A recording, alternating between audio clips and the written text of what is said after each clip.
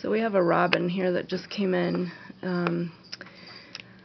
probably hit by a car. It was found in the middle of a road, and he's got head trauma and subcutaneous emphysema, which is an accumulation of air in the subcutaneous layer.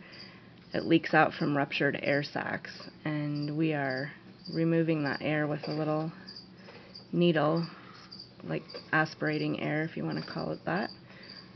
And you can literally see him deflate, kind of like a balloon.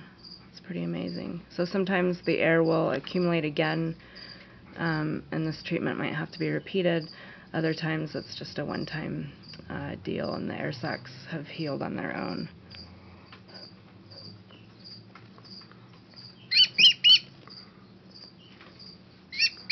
He's also got some bleeding from his chest. He's got blood in his beak.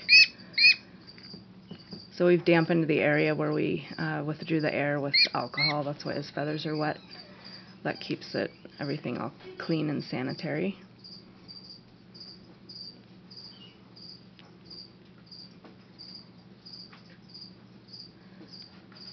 And birds have multiple air sacs.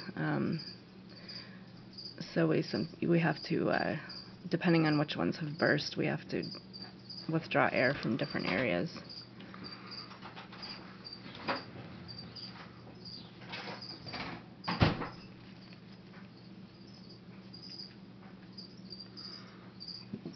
Well done? He's getting, yeah, for now, he's getting stressed. We're going to give him his anti-inflammatory and his Batril, which is an antibiotic, and he'll be set, and we'll set him in a dark crate for some rest. There's one injection. Get that in their breast muscle on either side of their keel. I do one on each side so as not to cause too much pain on one given side. And that's that.